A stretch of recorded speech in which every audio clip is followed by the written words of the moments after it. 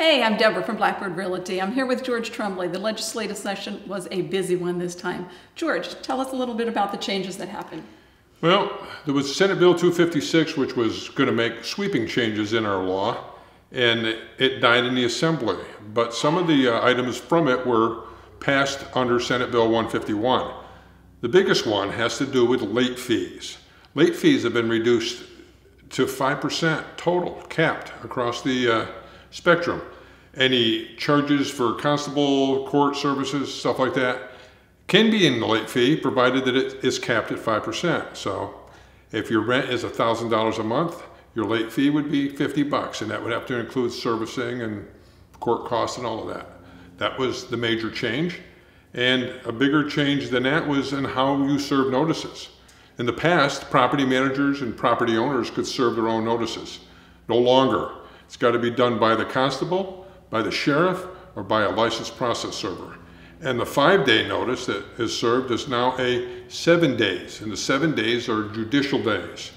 Judicial days is the day that the court is open. Of course, everybody in Southern Nevada knows that Henderson and North Las Vegas only open their courthouse 4 days a week. So there are only 4 judicial days in North Las Vegas and in Henderson. Las Vegas still has 5 days a week that they're open, so there's 5 judicial days in a week. Those are a lot of changes, George. Thank you. There are. So George, with all the changes to this legislative session, how does that affect the lease laws? Well, it's going to change the way that we do our leasing for certain. One of the things that we were doing in the past was charging rent and then wanting the tenant to pay the sewer bill and the trash bill separately outside the lease. And with the new laws, it would be a lot easier for everybody concerned if there was just one fee to pay, the rent. And the rent should include all of the services that are provided with the house. Landscaping, if there's a pool, if there's sewer and trash services that go along with the house, which there are, it's all one price. Takes the confusion out of it, less bookkeeping for us, and a lot easier for the tenant to understand and manage.